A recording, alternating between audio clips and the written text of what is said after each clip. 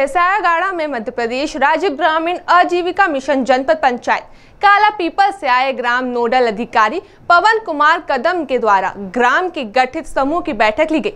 बैठक में समूह की दीदियों को 4 जुलाई को होने वाली पशुपालन विभाग द्वारा निःशुल्क कैंपेन की जानकारी प्रदान की गई व कोरोना वायरस बीमारी से कैसे बचाया जा सकता है इसके बारे में सुरक्षा कर्मा व बचाव की जानकारियां दी गई।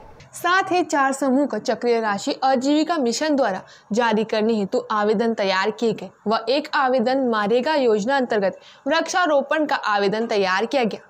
साथ ही समूह की दीदियों को ग्राम में अधिक से अधिक समूह गठित करने को कहा गया, जिससे कि गरीब परिवारों को समूह से जोड़कर उनको सामाजिक व आर्थिक रूप से शासन की मंशा के अनुसार सभी शासकीय योजनाओं का लाभ प्रदान कराया जा सके, उनको आत्मनिर्भर बनाया जा सके।